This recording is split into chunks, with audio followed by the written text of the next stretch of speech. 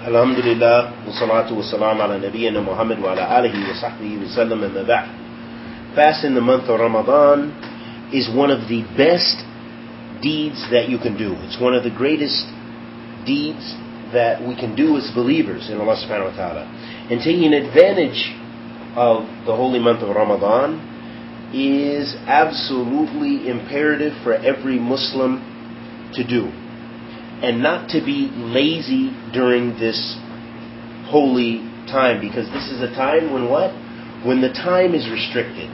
This is an act of ibadah, an act of worship, which is constrained by time. You only have Ramadan once a year. This opportunity to fast and get the same ajr that you will receive during Ramadan is only once a year. So it's not a time to be lazy, and it's a time to strive to take advantage of this great blessing. And one of the blessings of the holy month of Ramadan is that it is a time to have your sins forgiven. So fasting Ramadan is a reason from amongst the reasons to have your sins expiated and your evil deeds wiped out. So if a Muslim, a believing Muslim, fasts the holy month of Ramadan, believing in Allah subhanahu wa ta'ala,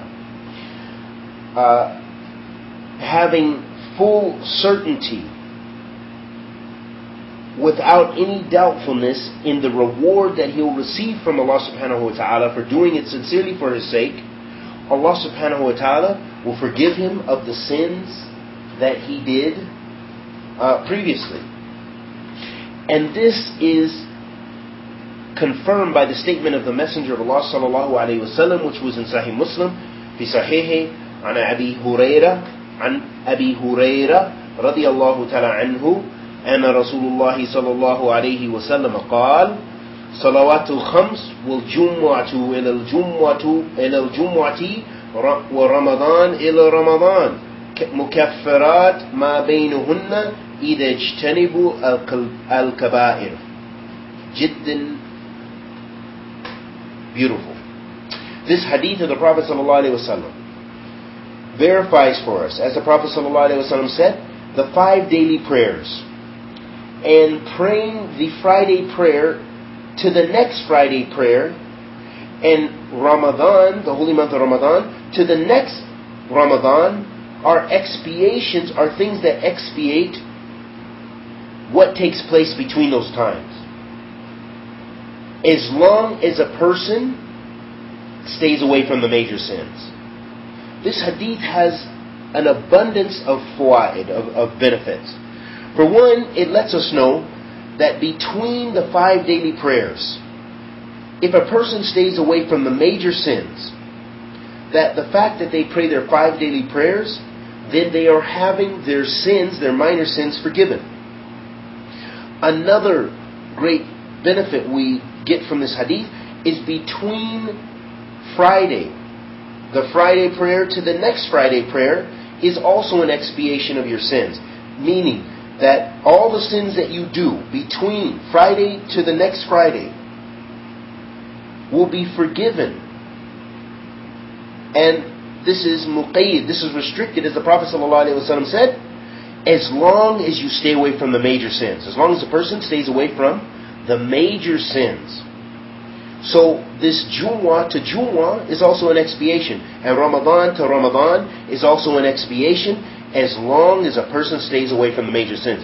Major sins, things like adultery. Major sins, things like drinking alcohol, eating pork, doing those things which are prohibited, and there's mentioned a specific punishment to them, or there's mentioned that Allah subhanahu wa ta'ala curses the person who does this, or the Prophet sallallahu alaihi wasallam cursed the person who did this particular sin. Those are some of the signs of major sins. So as long as we stay away from the major sins, then our Ramadan to the next Ramadan will be an expiation for the sins that we committed.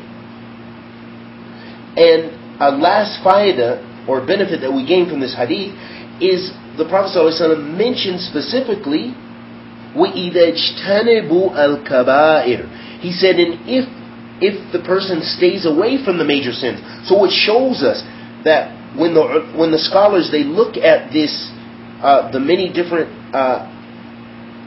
statements of the Prophet ﷺ about the benefits of Ramadan and the benefits of some of these, the 5 daily prayers and so forth, that don't mention that the major sins not being forgiven, this hadith actually confirms for us. We look to one text, the explanation we gain from another text. So the Quran explains the Quran. One verse may be general and another verse may be more specific. And if we don't find the explanation in the Quran, we go to the Sunnah of the Prophet ﷺ. And likewise with the Sunnah of the Prophet ﷺ, we will find that sometimes one hadith might be general, but we'll find a more specific answer from another hadith, or an explanation of that hadith in another hadith of the Prophet ﷺ. And this is the case. So here we find that as long as we stay away from the major sins, because the major sins, the way to have them forgiven is by making tawbah, by making repentance to Allah subhanahu wa ta'ala. Also in another hadith of narrated by Abu Huraira radiallahu ta'ala anhu, أن رسول الله صلى الله عليه وسلم قال من صام رمضان إيمانا واحتسابا غفر له ما تقدم من ذنبه. That the person who fasts the month of Ramadan with iman, believing in Allah subhanahu wa ta'ala and believing in the reward that he will receive, and believing that Allah will grant him forgiveness and reward, then Allah will forgive him of his sins that he did prior to that, prior to Ramadan. And again, the first hadith we mentioned shows us that except the major sins you have to repent from. Also in a hadith, وَزَادَ مُسْلِمٌ وَمَنْ قَامَ لَيْلَةَ الْقَدْرِ إِيمَانًا وَاحْتِسَابًا غُفِرَ لَهُ مَا تَقَدَّمَ مِنْ ذَنْبِهِ. And also in the narration that was narrated or collected in Muslim, Sahih Muslim, that the Prophet ﷺ said, whoever stands during the night of power, Laylatul Qadr, imanan wa ihtisaban, seeking the reward of Allah subhanahu wa ta'ala and believing in it, believing that Allah, having certainty that Allah subhanahu wa ta'ala will reward him, then Allah will forgive him of his prior sins. So there we see that the importance of Ramadan, and we see the importance of trying to get Laylatul Qadr, trying to be of those people who are making the night prayer during the night of power, to have the forgiveness from Allah subhanahu wa ta'ala. So those are some of the ways that we can have our sins forgiven, and that is a big benefit of Ramadan. A last important point that we want to mention here, related to that hadith that we mentioned, is that the sins that will be forgiven, there are two conditions related to that hadith, the hadith that we mentioned, that the hadith of Abu Huraira radiallahu ta'ala anhu, من صام رمضان إيمانا واحتسابا غفر له ما تقدم من ذنبه. The two conditions that we see that the scholars derive from this is, for one, أن يكون الصائم قد صام إيمانا بالله تعالى ورضا بفريدة الصوم عليه. So the first condition is that the person, in order to get this forgiveness from Allah subhanahu wa ta'ala, is that the person who is fasting, that they fast with pure faith in Allah subhanahu wa ta'ala, Allah the Almighty, and they are pleased that Allah has made it an obligation upon them to fast. So they're not fasting and being ungrateful to Allah subhanahu wa ta'ala, or fasting and being arrogant and saying, well, I have to do it.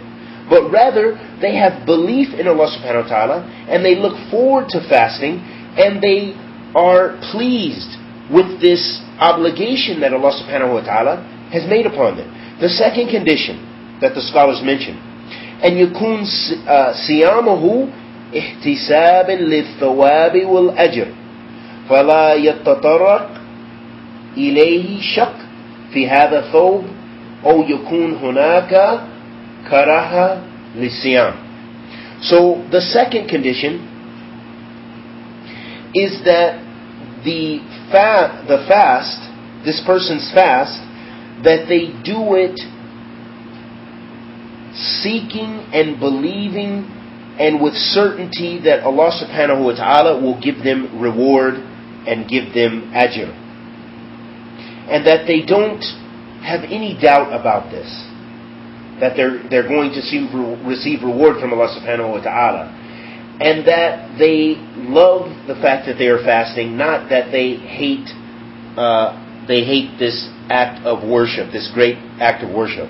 So these things are some of the benefits the scholars derive from that particular hadith of the Prophet sallallahu alaihi wasallam, and we ask Allah the Almighty to forgive us and bless us to be of those who fast for His sake, and to be of those who صوم احتسابا وإيمانا بالله تعالى. And I ask Allah subhanahu wa ta'ala to accept our good and forgive our evil. وصلى الله وسلم على نبينا محمد وعلى آله وصحبه وسلم.